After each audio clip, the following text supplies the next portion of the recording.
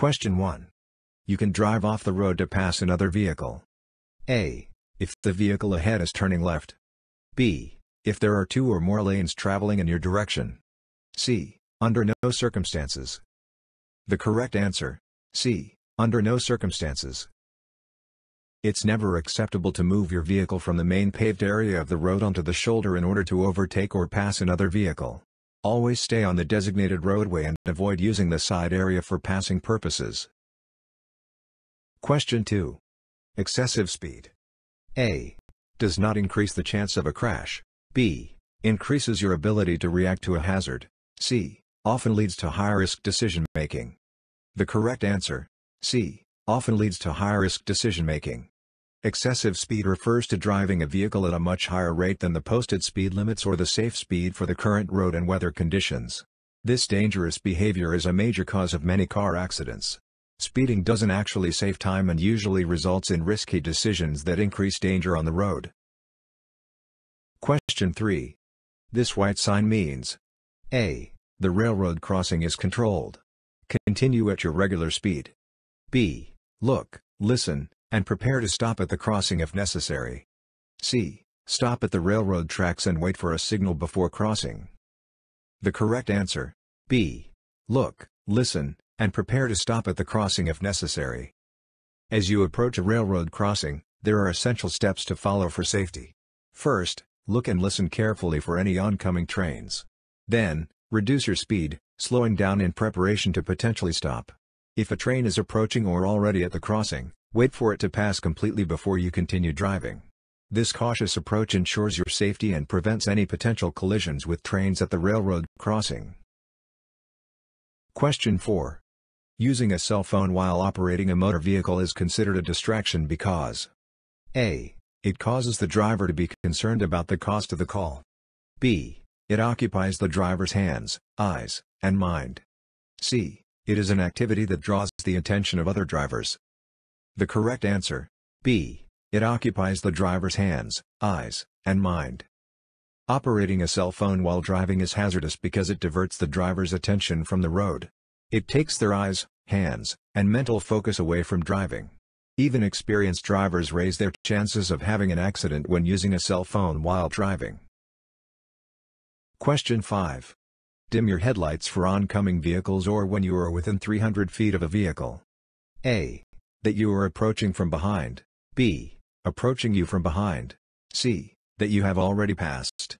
The correct answer: A. That you are approaching from behind. When you're driving and there's an approaching vehicle, you should switch your headlights from high beams to low beams when you're within 500 feet of that vehicle. Similarly, if you're following another vehicle, switch to low beams when you're within 300 feet behind it. This helps prevent blinding other drivers and ensures safe visibility on the road. Question 6. Before you change lanes, you should check your mirrors and: A. Never look over your right shoulder. B. Always slow down in your traffic lane. C. Glance over your shoulder. The correct answer: C. Glance over your shoulder. Before you switch lanes, it's crucial to thoroughly check the area behind you. Turn your head and look over your shoulder to confirm that you're not impeding any vehicles already in the lane you're moving to. Additionally, make sure that no other drivers are trying to occupy the same space you're aiming for but from a different lane. Question 7. Alcohol is: A. A stimulant. B. An antihistamine. C. A depressant. The correct answer: C. A depressant. Alcohol is a type of substance that acts as a depressant. It impairs your ability to think clearly and makes your reflexes less dependable. Question 8. When changing lanes on a freeway, you should: A. Signal for at least 5 seconds. B. Slow down before you start to change lanes. C. Assume there is enough space in the next lane for your vehicle, if you signal first. The correct answer: A. Signal for at least 5 seconds. When you're planning to change lanes on a freeway, make sure to activate your turn signal at least 5 seconds before making the lane change. This gives other road users, such as drivers, motorcyclists, cyclists, and pedestrians, enough time to understand your intentions. Remember to signal not only when you're turning left or right but also when you're changing lanes, slowing down, or coming to a stop. Signaling in these situations is crucial because it informs others about your intended actions on the road, helping to prevent confusion and potential accidents. Question 9.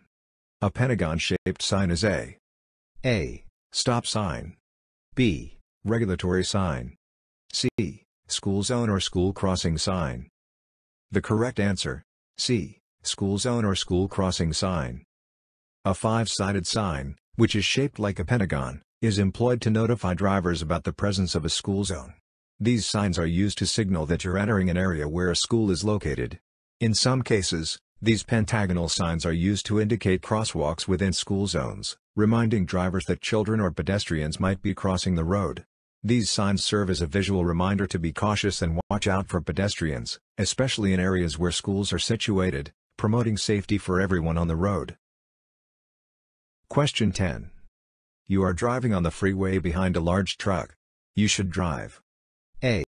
Closer behind the truck than you would if following a passenger vehicle. B. Farther behind the truck than you would if following a passenger vehicle. C. To the right side of the truck and wait to pass. The correct answer: B. Farther behind the truck than you would if following a passenger vehicle. When driving behind a large truck, you should maintain a greater distance compared to following a regular passenger vehicle. This is important because large trucks have bigger blind spots where the driver cannot see other vehicles around them. Keeping a safe distance helps ensure that you're visible to the truck driver and gives you more time to react to any sudden changes in their movement. Question 11. If you are driving on a highway next to a single broken white line marking: A. You cannot cross the line to pass. B. You may only cross the line to change lanes if you are in the left lane. C. You may cross the line to pass and change lanes. The correct answer: C. You may cross the line to pass and change lanes. White lines on the road are used to separate lanes of traffic that are going in the same direction. If the white line is dashed, you're allowed to cross it to either pass another vehicle or change lanes, but only if you can do so safely. This means you should ensure there's no oncoming traffic and that the maneuver won't endanger yourself or others on the road. When the dashed white line is in your lane, you have the flexibility to change lanes or overtake another vehicle if the conditions permit. Question 12. Increase your following distance when driving behind a large vehicle. A. To better see around the sides of the vehicle. B. Because other drivers tend to pull behind large vehicles before trying to pass them. C. Because following too closely will get you caught in the vehicle's slipstream. The correct answer: A. To better see around the sides of the vehicle. When you're driving behind trucks, buses, vans, or vehicles towing campers or trailers, it's important to understand that the drivers of these larger vehicles might not have a clear view of you directly behind them. To enhance safety, you should leave more space between your vehicle and theirs. Furthermore, remember that these larger vehicles can obstruct your view of the road ahead. To counter this, increase your following distance to not only look around the sides of the larger vehicle but also to have a better line of sight to the road ahead. Question 13. Smoking inside a vehicle with a person younger than 18 years of age is: A. Legal, if it is your child. B. Illegal at all times. C. Not restricted by law. The correct answer: B. Illegal at all times. In California, it's against the law to smoke in a vehicle whenever there's a child, minor, present inside.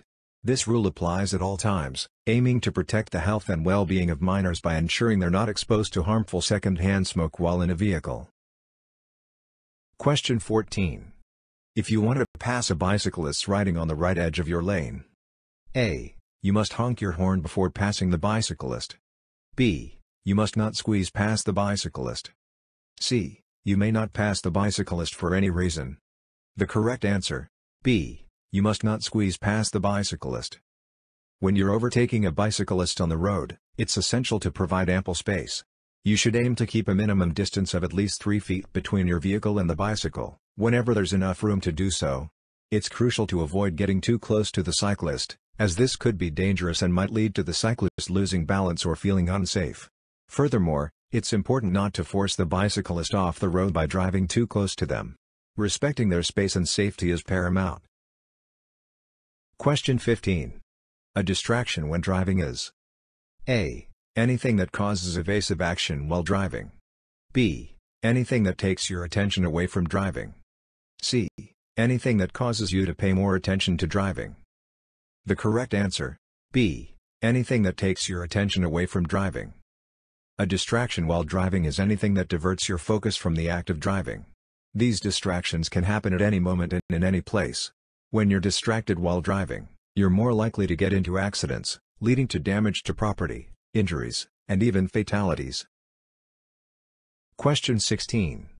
You must notify the DMV within 5 days if you A. Are cited for a traffic violation, B. Sell or transfer your vehicle, C. Paint your vehicle a different color. The correct answer, B. Sell or transfer your vehicle. According to the law, it's mandatory to inform the Department of Motor Vehicles, DMV, within 5 consecutive days from the day you sell or transfer the title of a vehicle to a new owner. This notification is crucial for every title transfer to ensure legal compliance and proper record keeping. Question 17. Adjust your rear view and side mirrors. A. Before you start driving. B. Whenever you need to use them. C. Before you get into the car. The correct answer, A. Before you start driving.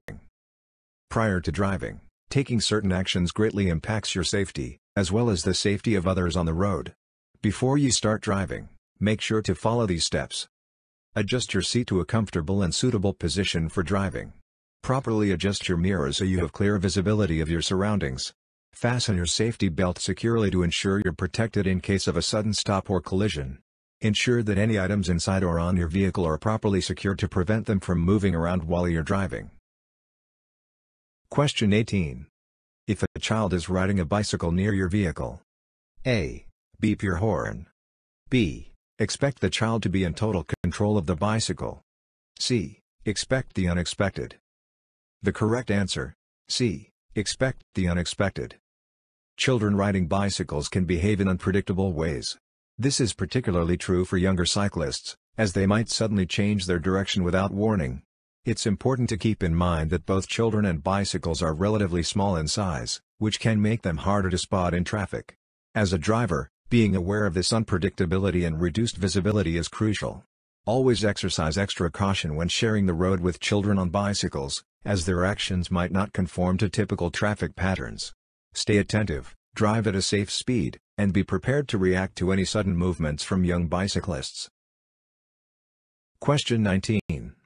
It is illegal to leave a child age _ or younger alone in a vehicle. A. 8. B. 7. C. 6. The correct answer, C. 6. It's always unsafe to leave a child alone in a car. Specifically, it's against the law to leave a child who is 6 years old or younger unattended in a vehicle. However, it's permissible to leave a child in a car if they are under the care of someone aged 12 or older. This rule is in place to prioritize the safety and well-being of children, as leaving them alone in a vehicle can pose serious risks such as overheating, injury, or abduction. It's important to ensure that children are always under appropriate supervision to prevent any potential harm. Question 20. Night driving presents unique problems because A. The speed limit is increased at night. B. There are fewer cars on the roads at night. C. Distance and vehicle speed are difficult to judge in the dark. The correct answer, C. Distance and vehicle speed are difficult to judge in the dark. Driving at night presents specific challenges for drivers. The reduced visibility during nighttime makes it harder to accurately assess distances and the speeds of other vehicles on the road. This is because drivers' vision is limited to the area illuminated by their headlights, which means they can only see as far as the light reaches. This reduced visibility at night can make it more challenging to gauge how far away other vehicles are and how fast they're moving, leading to potential difficulties in making safe driving decisions. Question 21. If you miss your exit on the freeway, you should not A. Continue on the freeway and find an alternate route to your destination. B. Proceed to the next exit, leave the freeway, and return to your proper exit. C. Back up on the road or shoulder. The correct answer, C. Back up on the road or shoulder. If you happen to miss your intended turn or exit while driving, avoid reversing your vehicle on the road or shoulder. Instead, continue driving until you reach the next available exit or intersection. Reversing on the road or shoulder can be dangerous because other drivers aren't anticipating a vehicle moving backward in their direction. This unexpected action could lead to a collision and is best avoided. It's safer to proceed to the next suitable location to turn around or find an alternative route. Question 22. Which of the following driving skills are affected by the use of alcohol and/or drugs? A. Alertness. B. Coordination. C. Both of the above. The correct answer: C. Both of the above. Alcohol and drugs can significantly impair several crucial skills required for safe driving. These substances can notably impact a driver's ability to react quickly, coordinate their movements, stay alert, and maintain proper concentration on the road. As a result, drivers under the influence of alcohol or drugs might struggle to respond promptly to unexpected situations, have difficulty controlling their vehicle's movements, feel drowsy or less attentive, and find it hard to focus on driving tasks. These impairments drastically increase the risk of accidents and make driving while under the influence extremely dangerous. Question 23. What is an important step in turning? A. Check traffic in all directions. B. Increase your speed. C. Always move to the left lane. The correct answer: A. Check traffic in all directions. Before making a turn, it's important to check behind you and also look to both sides of your vehicle to make sure it's safe to proceed. This helps you confirm that there are no approaching vehicles, pedestrians, or obstacles that might interfere with your turn. Additionally, adjust your speed while making the turn to ensure that you do so safely, considering factors such as the road conditions, the sharpness of the turn, and the flow of traffic. This careful approach helps prevent accidents and promotes smooth, safe maneuvering. Question 24. A pedestrian starts to cross the street after the don't walk signal begins to flash. The pedestrian is in the middle of the street when your signal light changes to green. You should: A. Proceed if you have the right of way. B. Proceed if the pedestrian is not in your lane. C. Wait until the pedestrian crosses the street before proceeding. The correct answer: C. Wait until the pedestrian crosses the street before proceeding.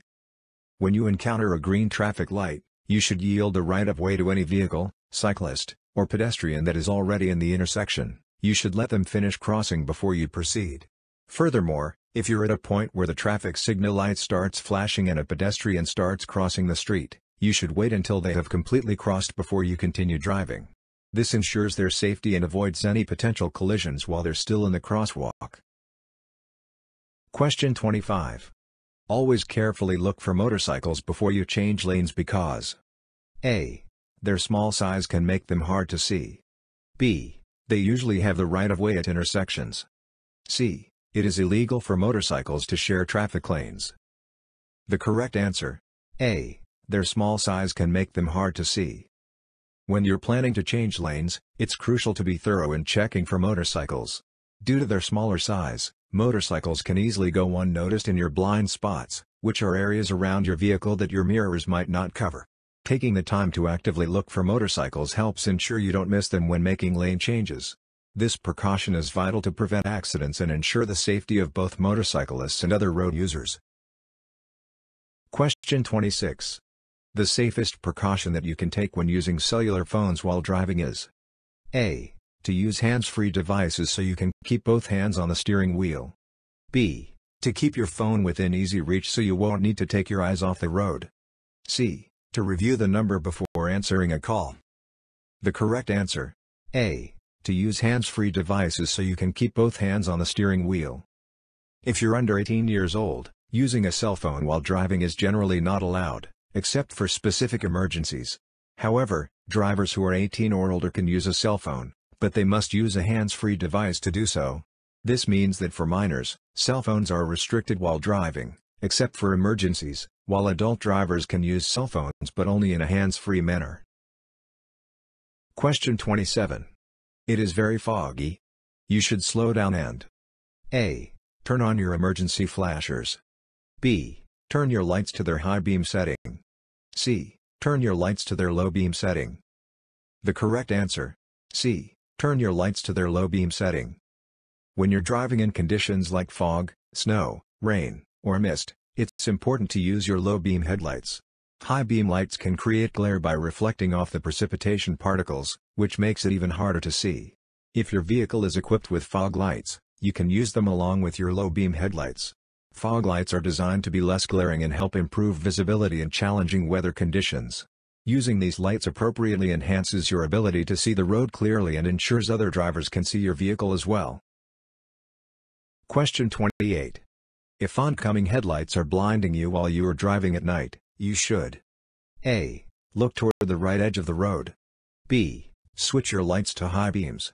C. Turn your lights on and off. The correct answer: A. Look toward the right edge of the road. When you're driving and the headlights of an approaching vehicle are too bright and blinding, you can avoid their glare by briefly shifting your gaze toward the right edge of the road. By doing this, you can maintain your orientation on the road while also preventing the intense light from affecting your vision. This technique helps you stay safely on the road until the bright headlights pass by, making your driving experience more comfortable and reducing the risk of being temporarily blinded by the oncoming vehicle's lights. Question 29. You are approaching an intersection where a traffic signal is displaying a steady yellow light. If you have not already entered the intersection, you should A. Speed up to beat the red light. B. Reduce your speed and proceed carefully through the intersection. C. Come to a safe stop. The correct answer: C. Come to a safe stop. When you approach an intersection and encounter a steady yellow light, you should start slowing down your vehicle and come to a safe stop before the stop line or crosswalk if it's possible to do so safely. However, if you've already entered the intersection when the light turns yellow, you should continue driving through the intersection at a speed that allows you to safely clear it. In this situation, it's important to avoid sudden stops that could lead to rear-end collisions or endanger other drivers. Question 30. A broken yellow line between two lanes of traffic means A. Both lanes of traffic are going in the same direction. B. Passing is permitted when it's safe. C. Passing is not permitted. The correct answer: B. Passing is permitted when it's safe. Dashed yellow lines on the road are used to divide individual lanes of traffic that are going in opposite directions. These lines indicate that you're allowed to pass another vehicle, but only when there's no oncoming traffic in the lane you want to use for passing. In other words, you can move into the passing lane and overtake a slower vehicle if the road ahead is clear of vehicles coming towards you. This maneuver should be done with caution, ensuring that it's safe to pass and that you have enough visibility to complete the maneuver without causing any hazards. Question 31. You are driving on the freeway. The vehicle in front of you is a large truck. You should drive A. Closely behind the truck in bad weather because the driver can see farther ahead than you can. B. Farther behind the truck than you would when following a passenger vehicle. C. No more than one car length behind the truck so the driver can see you. The correct answer: B. Farther behind the truck than you would when following a passenger vehicle. If you drive very close behind a truck, close enough that you can't see the truck driver's side view mirrors, the truck driver also can't see you. This lack of visibility means the truck driver won't be aware of your presence. Tailgating a truck or any vehicle is risky because it eliminates the safe space you need to react if the vehicle in front of you suddenly stops. Keeping a safe following distance is crucial because it gives you time to respond to unexpected situations and prevents accidents. Question 32. After passing a vehicle, it is safe to return to your driving lane when A. The driver you pass signals for you to return to your lane. B. You signal your intention for 3 seconds. C. You see the headlights of the passed vehicle in your rearview mirror. The correct answer: C. You see the headlights of the passed vehicle in your rearview mirror. After passing another vehicle, it's important to make sure you have enough space before you move back into your original lane. To do this, you can use your inside rearview mirror. If you can see both headlights of the vehicle you just passed in your rearview mirror, it's an indicator that you've created a safe distance and have enough room to safely return to your driving lane. This precaution ensures that you avoid cutting off the vehicle you just passed, which could lead to a dangerous situation. Question 33. When parking next to a curb, you should use your turn signals. A. Only when pulling away from the curb. B. When pulling next to, but not away from, the curb. C. When pulling next to or away from the curb. The correct answer: C. When pulling next to or away from the curb. It's important for drivers to use their turn signals when they are either moving closer to the side of the road, towards a curb, or moving away from the side of the road, away from a curb. Signaling in these situations lets other drivers and pedestrians know your intentions and helps ensure safe and predictable movements on the road. Whether you're parking, pulling over, or merging back into traffic, using your turn signals helps communicate your actions to those around you. Question 34. A blood alcohol concentration of 0.02%. A. Won't have any effect on your driving. B. Won't put other drivers at risk. C. Will double your chances of having an accident. The correct answer, C. Will double your chances of having an accident. For every increase of 0.02% in a driver's blood alcohol concentration, BAC, the risk of being involved in a fatal crash nearly doubles. In simpler terms, even a small rise in BAC significantly raises the likelihood of a severe accident resulting in loss of life. This emphasizes the extreme danger of driving under the influence of alcohol and underscores the importance of staying sober while operating a vehicle. Question 35. You have stopped for a train at a railroad crossing. After the train passes, you should A. Wait for signal lights to stop flashing. B. Look for a second train. C. Both of the above. The correct answer, C. Both of the above. Even if you see a train finish crossing, it's essential to remain cautious because another train could be coming on a different track. Wait until you're sure that no more trains are approaching from any direction before proceeding. Make sure that all the crossing gates are fully raised and that all the flashing warning signals have stopped. Only when it's clear and safe, and all the signals have stopped, should you continue driving across the railroad tracks. This extra care ensures your safety and prevents any potential collisions with a second train. Question 36. When you want to change lanes, you should never A. Move into another lane while within an intersection. B. Check your blind spot by looking over your shoulder. C. Check for other drivers moving into the same lane. The correct answer, A. Move into another lane while within an intersection. It's crucial to avoid changing lanes while you're inside an intersection. When you're planning to switch lanes, remember to turn your head and look over your shoulder to check for vehicles in your blind spot. This ensures you're aware of any cars that might not be visible in your mirrors. Additionally, stay attentive to the movements of other drivers who might be entering the same lane. This careful approach helps prevent accidents and promotes safer lane changes.